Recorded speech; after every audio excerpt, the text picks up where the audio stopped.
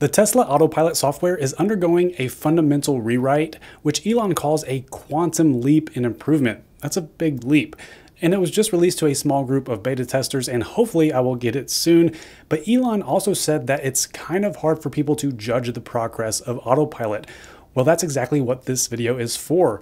My Tesla Model 3 has the full self-driving option along with the latest full self-driving computer, also known as Hardware 3.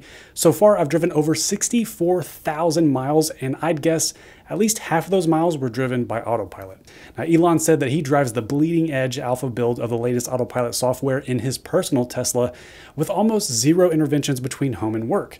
Well, I don't know what Elon's commute looks like, but I have a 40-mile trip from home to work, and we're going to see how Tesla Autopilot performs on this route before the new software rewrite. Then we'll come back at a future date after I get the new software and do the same exact drive to see how it's improved. So make sure you subscribe if you want to see that video, hopefully in the near future. Now for now, let's hit the road. So the first few minutes of my drive are through city streets in this current state of Autopilot. Before the big rewrite, it doesn't really drive itself on city streets. You know, it still requires you to tap the accelerator to proceed through a green light. It recognizes lights. It knows if it's a green or yellow or red, and it will come to a stop if it's red, but you have to tap on the accelerator for it to proceed through a green light. And it also doesn't do turns by itself. That's going to be an interesting thing to look at as far as the rewrite goes and see how much that part has improved, because really that's the biggest part that it's lacking right now. So the first few minutes of my drive, I of course am driving manually without Autopilot on, just so I can get to the freeway. Now once I'm on the highway, that's when I enable Autopilot, and that's when it drives the majority of the time. So right now we're merging onto the highway. Once I'm on the highway, I'm just going to tap down twice to enable Autopilot, and now Autopilot is enabled. Throughout this whole entire video, if you don't know, the blue icon here on the screen, when that is blue, that means Autopilot is in control of the car. I always like to leave just one hand on the wheel on either side. This stretch of the road for about 15 miles, it's going to be through stoplights. So I'll show you how it kind of acts with stoplights. This isn't actually a freeway. So right here, you can see on the screen, it says stopping for traffic control in 600 feet. The light is green. So I have to tap on the accelerator to let it know to proceed through the green light. It will automatically come to a stop no matter what the light is, if it's green, yellow, or red. If you have it enabled traffic light and stop sign control, so you can turn that off. And when that's off, it won't stop at all. So that's another thing for us to watch out for in the next video after the rewrite. We're going to see how it goes through stoplights and see if that's any different at all. Now here you can see it's stopping for traffic control, 500 feet, 400 feet. The light is red, so that's good. It's doing what it's supposed to do. It's stopping at a red light, and then once it turns green, I'll have to tap the accelerator to proceed through. But with the new software rewrite of Autopilot, it's going to be sort of like a 4D visualization using all the camera feeds around the car. So the neural network is going to be a lot better building its map of what it's trying to see, because it's going to use the 4D visualization using all the cameras, and it's basically mimicking LiDAR without actually having LiDAR. And it's supposed to be just a whole lot better at recognizing the environment around it and knowing what to do at intersections. Intersections is going to be a big thing. City driving. City driving is the next big step for Autopilot. And of course I have the full self-driving option, so if you have that or enhanced Autopilot, anything above just the regular basic Autopilot, you can just tap on the turn signal and it will change lanes for you automatically. The Autopilot just hit the brake. I don't know if you noticed that. Really, probably the biggest complaint right now for most people driving on Autopilot or full self-driving, phantom braking. Autopilot seems to struggle as far as this current state of it right now before the rewrite. It'll brake for no reason. There will be nothing in the road, nothing in the way, and it will just slam on the brakes. When you're looking at it from a safety perspective, that's better than not braking. So it's better to have phantom braking for things that aren't there than to not brake for things that are there. So I understand why Tesla chose to go that route, and they're taking the safer side of things, which absolutely I think they should. This is self-driving. We're talking about autonomous driving, safety first. We want to minimize the number of accidents involved with Autopilot. So phantom braking, of course, is one of the biggest complaints, and hopefully that gets addressed in the full rewrite of Autopilot. If you saw on the screen there just a second ago, it reduced my speed. So why did it do that? Well, earlier on in the drive, it was a double lane highway. There was a divider. So it allowed me to go more than 5 miles over the speed limit. I was going 65 in a 55. There is no longer a divider on this highway. As soon as that happens, what that does, Autopilot limits you to 5 miles an hour over. So it reduced my speed to 60 miles an hour, and I can't go faster than that. It says auto steer speed restricted to 60 miles an hour.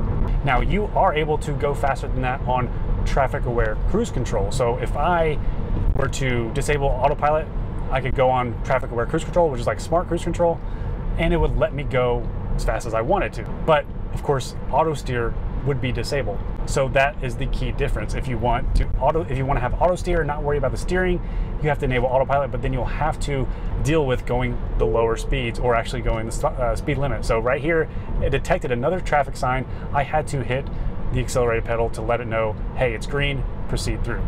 In my settings here, my speed limit is set to 5 miles an hour relative over the speed limit. So whatever the speed limit is, Autopilot will go 5 miles over that.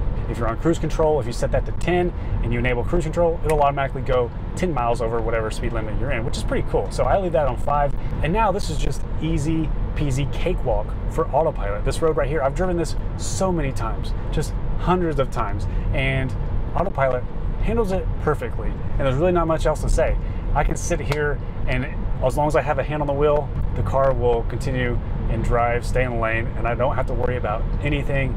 And that's why Autopilot is such a big draw to Tesla. And this is where Autopilot shines. I mean, it's just going, there's a person walking in the street right now, and it was so far out that it didn't really matter.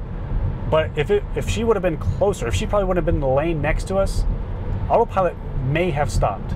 I kind of wish she was walking a little bit closer, just so we could have had that for the test, for science. But yeah, there are so many things that happen on a drive that as human drivers, we're kind of by nature expecting something to happen, having our peripherals engaged and like, oh, I know there's a truck coming up behind me right now, and so does Autopilot. It shows it right there on the screen. So this, it just recognized the speed limit sign right there, and now we're lowering the speed down to 55, because now it can read speed limit signs. In the latest update, it actually uses the camera to detect what the speed limit sign says. We're going to go through a few more stop checks. That person does not have Autopilot on. It's going way too fast and way too loud to be a Tesla. We're going to go through a few more traffic lights here, and then we'll end up on the highway where the speed limit is actually not limited on the highway. When you are actually on a freeway that is 65 or over, I believe, you can go pretty much whatever speed you want. And so far on this drive, for the past 15 miles almost, ever since we merged onto the highway, Autopilot's been in control. I haven't had to take over the car, and I might take my hand off the wheel just for a little bit. I'll show you kind of what that does if you take your hand off the wheel. Here it goes. It's asked me to apply slight force to the steering wheel, and I just did.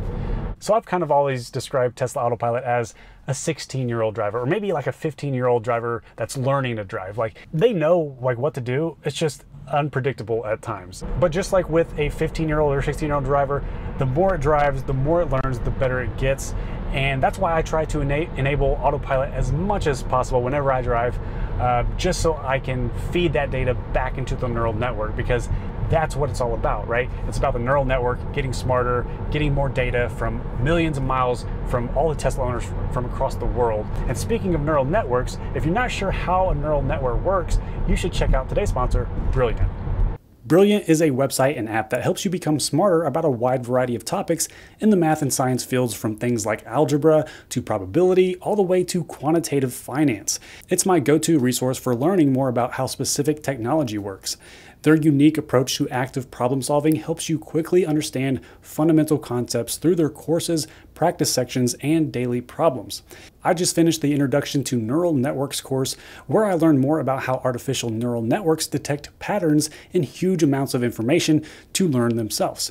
Now, much like a human brain, neural networks are data processing machines that make predictions and decisions, and the best ones can even outperform humans at certain tasks, like hopefully driving. If you're interested in learning more about what makes autonomous driving possible, go to brilliant.org/AndySly to sign up for free. Also, the first 200 people will get 20% off their annual premium membership, so click the link below to get started today.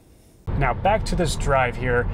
So we are coming up to the final stoplight before we get onto the highway. So far, Autopilot's been in control, haven't had to take over. With full self-driving, I have navigate on autopilot. So navigate on autopilot is a feature where as long as you have a destination entered into the screen, it's going to merge onto highways by itself and take exits by itself. So here we go, hold on. Bam. A car just turned into my lane, right? You can see autopilot hit the brakes pretty hard. Hit the brakes and allowed us not to have a collision. Good job. The only thing with that is sometimes autopilot will brake even after the car has disappeared from the lane. It wants to be overly cautious, overly careful, okay? And that's good. Let's go back to navigate on autopilot. So as long as we have destination entered into the screen here, it's going to take exits right here. For example, check it out. I need to take this exit right here.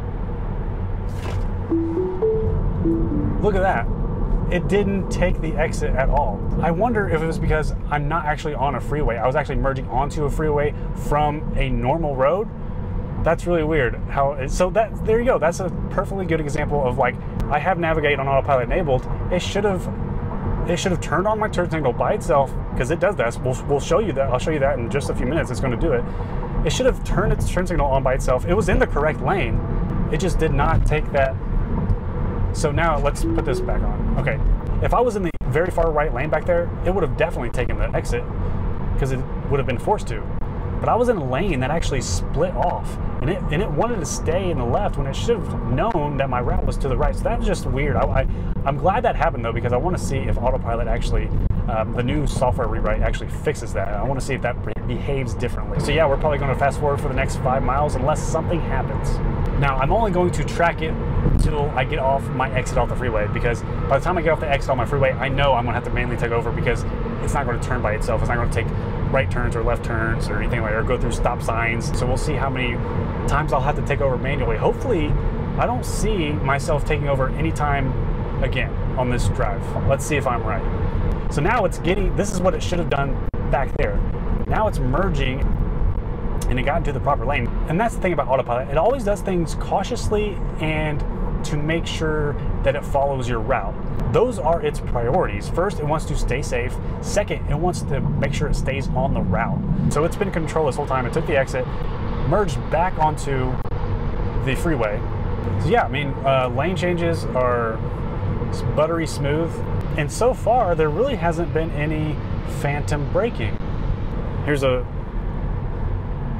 So a semi-truck just cut in front of me, basically.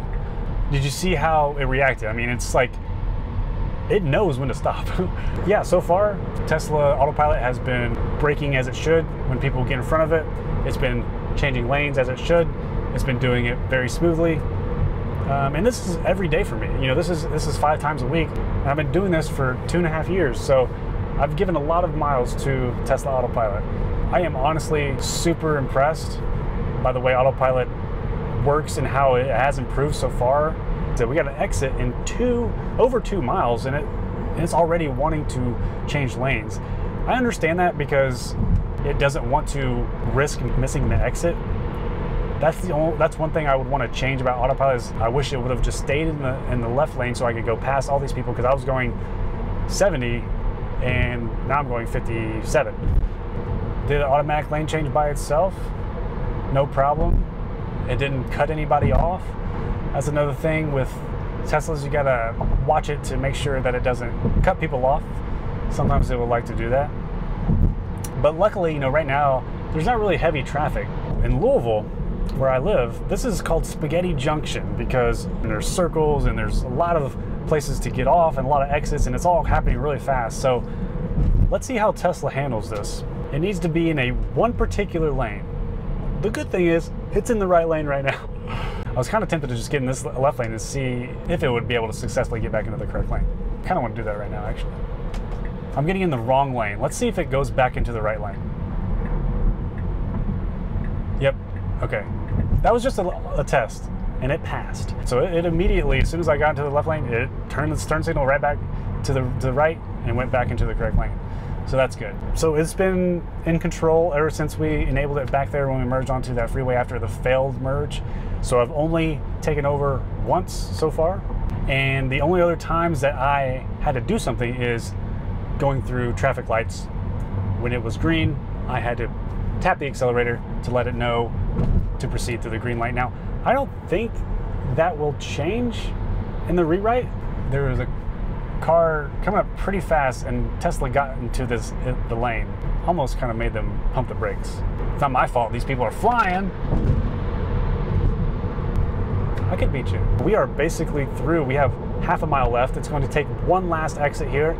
We'll make sure that it does that correctly, which I assume it will. And if it does, then we only had to take over once so far on this 45-minute drive, which is really good. And it also serves as a good comparison test for when the rewrite comes out. So when I have that new Autopilot software rewrite, and when I have it installed, I'm going to do a similar video like this so we can test it out and you can see the differences and we can talk about how it's improved. And you heard that sound, that means Autopilot has finished its drive and now I have to take over and manually drive. So there you go. I hope you enjoyed this Tesla Model 3 Autopilot ride along before the big software rewrite. If you haven't subscribed, make sure you subscribe so you don't miss the after video to see all the improvements that the new software has in store. Thank you so much for watching. If you enjoyed this video, make sure you give it a thumbs up. My name is Andy. I'll talk to you in the next one.